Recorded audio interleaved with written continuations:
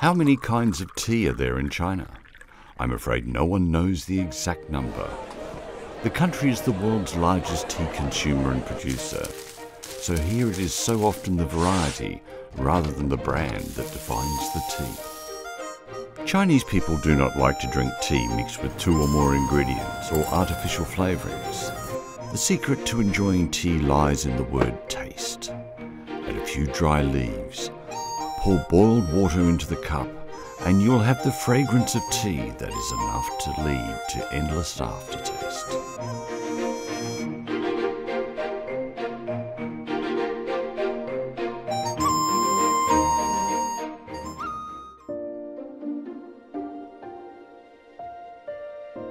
From extracting juice by chewing fresh tea leaves in ancient times, to later boiling tea with spices, and then to making tea today using only tea leaves and boiled water.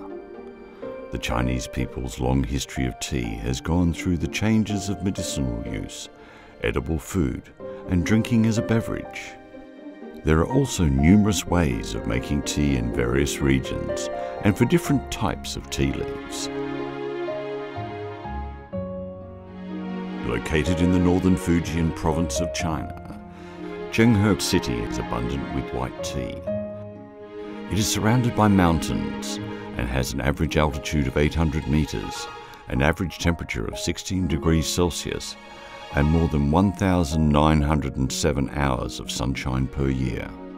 These are excellent conditions for the growth and precipitation of tea materials. In these mountains and valleys, tea absorbs the essence of nature. The highest grade of white tea is called the silver needle.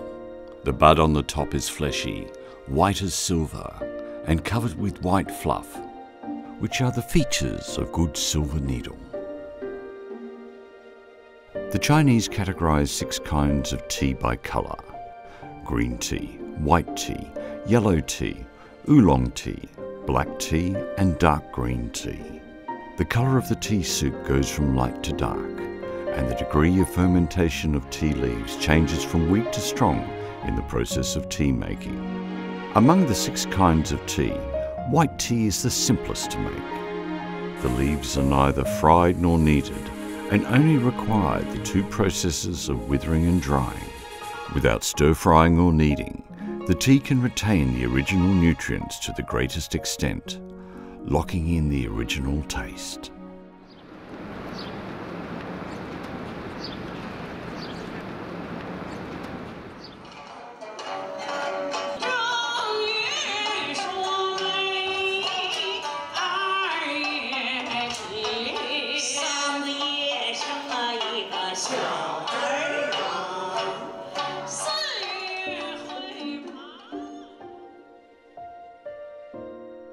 Central to a tea lover's world is the tea room and the tea mat.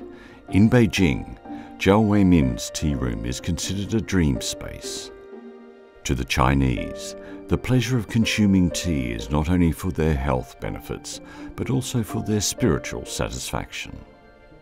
茶呢，是我们人类从大自然中找到的一种能够自我关爱的灵丹妙药。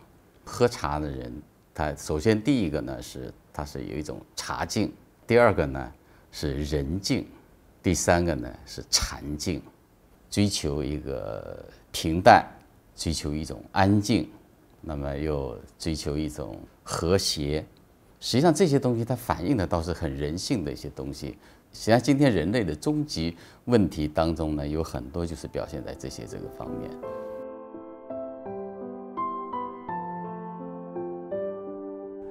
Tea drinking is inextricably linked with Chinese life. Being mild as tea is the Chinese people's attitude towards everything in life. They are enjoying tea from the street tea houses to temples and halls, tasting life's poetry within its endless fragrance.